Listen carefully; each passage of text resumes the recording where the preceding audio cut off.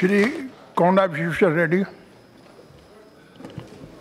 Thank you, sir. Thank you for the opportunity. So the bill proposes to establish 6 new IITs and convert the Indian School of Mines, Dhanbad, into another IIT. On behalf of the Telangana Rashtra Samiti, I stand to support this bill, sir. But of course, the concerns are raised not only by the members, but the minister himself about quality of education, quality of research in the country, sir. Also, I think Prahlad Joshi mentioned about dilution of standards, sir. Yes, while there's no immediate concern about the dilution of standard, we have to keep an eye, because the older IITs, Kanpur, Kharagpur, Powai, and Chennai, so Kanpur, Kharagpur, they definitely have a higher brand than the newer IITs, sir. So we need to be concerned about the dilution of the brand. Sir, I was an adjunct faculty member teaching electrical engineering, and I interviewed more than 3,000 electrical engineers in the last 25 years, sir. The quality has really become abysmal, sir. So the ABCDs of electrical engineering is voltage and current. There are a lot of equations and formulas, mathematical formulas. And a lot of our students get all the formulas right, all the mathematics right. But if you ask 90% of them, if you ask them the simple question, is it because of voltage there's current, or is it because of current there's voltage, most of them do not know, sir. That is the gap between theory and practice, sir. Absolutely. Absolutely. The electricians know more, sir. And that is the gap between theory and practice. We are masters of theory, sir, but when it comes to practice, there's no continuity. So the engineers do not know how to weld, and the welders do not know how to engineer, sir. So recently a US patent was granted to a company which I was associated with, 9393168 patent number, US patent number. IIT engineers worked on it and failed, sir. And finally, 6 12 standard dropout apprenticeships worked on it, and the patent was granted just this month, sir, about a week back, sir. So that some of our apprenticeships who are school dropouts are better than some of the mechanical engineers. That's because of the gap between theory and practice, sir. Also, sir, one of the very alarming things in final year, we are supposed to do a project, sir, and that's when they really learn. Nowadays, there are shops which sell the projects, sir. They not only sell the projects, but they also sell the project report. You just have to fill the name and submit it. And what are the projects, sir? Solar pump controller, SMS controller, robotic arm, solar kits. These are actually toys sold in US for US high school students. And here they're submitted as engineering projects, sir. So many states are proud they opened so many engineering colleges, sir. But I'm very proud, sir.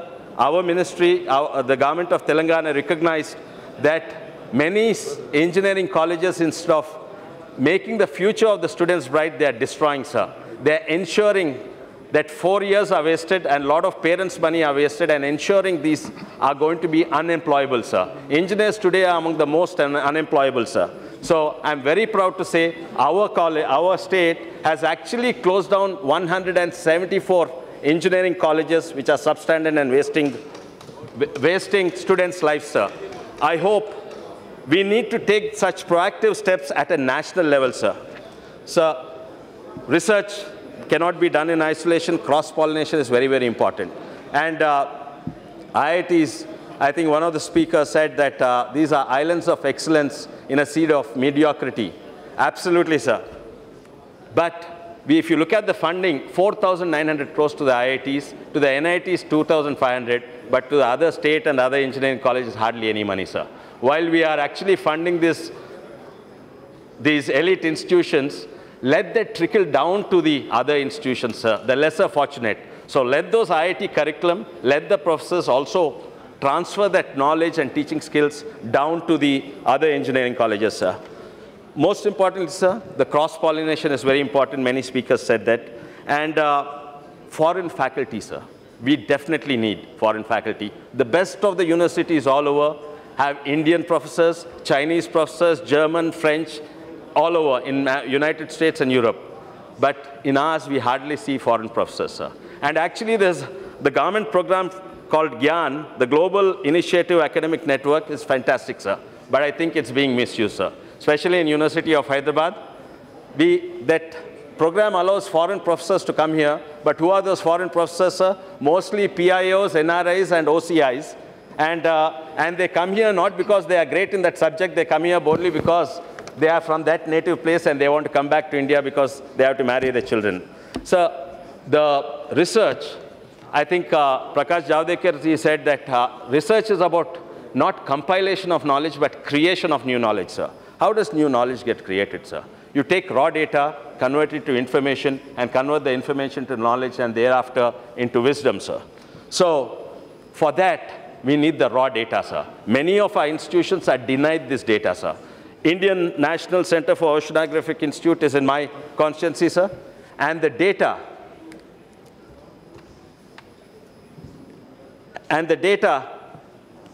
that is required is not available for research, sir.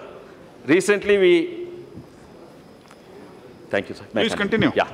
So the data is the raw material for creation of new knowledge, sir, and that is not accessible because of multiple laws relating to security, relating to so many other departments, sir.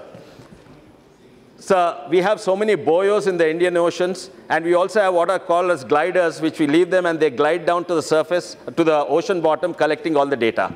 So this data, our own buoys, we can't get, and definitely we can't get from the other countries surrounding the Indian Ocean. But for security reasons, we are not allowed to exchange data. Also, we are not allowed to use Iridium satellite for collection of this data. Some of these barriers of collection of data need to be removed. So many other instances, biotechnology in Kerala, German scientists wanted to exchange data about radioactivity, effect on DNA. They could not. I think we need to get those back, sir. So just as welders cannot engineer and engineers cannot weld, we don't have the welding machines in most of the institute. If there are 60 mechanical engineers, you need at least 30 welding machines, sir. Most of the colleges do not have 30 working welding machines, sir.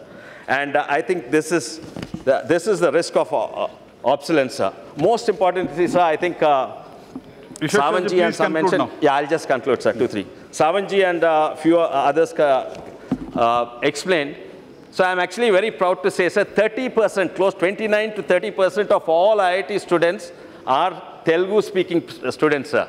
I'm actually very proud, but I'm not proud of one fact, sir. Why? Because these are the places, my state and my friends, my neighboring state is full of coaching camps, sir. Actually, they are more like concentration camps. You put in, they take a lot of money, and they coach them for what? Coach them not in the subject of engineering, how to get the highest marks so that they get in, sir. They are actually concentration camps, sir. They teach them theory without practice, sir. And these are the students who get highest marks in electrical engineering without knowing whether voltage causes current or current causes voltage, sir. So there are many more points, sir. The cost of education is important. And if you are increasing, last 2 points, if you are increasing the fee, please ensure that no deserving student is denied because of lack of funds, sir. So, lastly, sir, last 2 points, sir. I have a couple of suggestions, sir, to counter all these, to overcome this. Number one is bring the industry into the institution and take the institution to the industry through apprenticeship systems, sir, and that will really help the quality of engineering. Lastly, sir, I'm last point, sir, extremely glad that our neighboring state is bestowed with IIT, because the poor people of Andhra should not travel all the way to Hyderabad for education. Similarly, poor people for justice should not travel all the way to Hyderabad for justice. Let them also have a separate high court, sir. Thank you so much.